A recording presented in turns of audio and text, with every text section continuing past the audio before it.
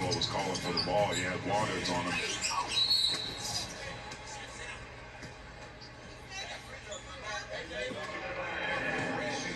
Caboclo, man, putting himself in the right position, gets a good pass right there, stretches out, but showing his ability to stretch to the three-point line.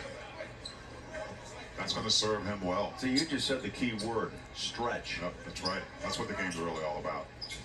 And as great as Gobert was defensively, the Jazz sometimes, many times, unable to get that stretch ability on the three-point line with the bigs.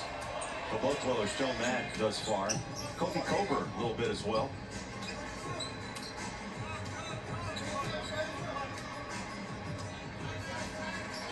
(27-17), Jazz by 10.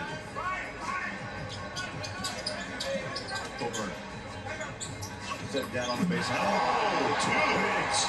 Little bang bang play. Don't see that off the big to big. They give Caboclo credit. He gave up a little short shot and dumped it beautifully down low. Coburn ready and put it. That was beautiful. Beautiful.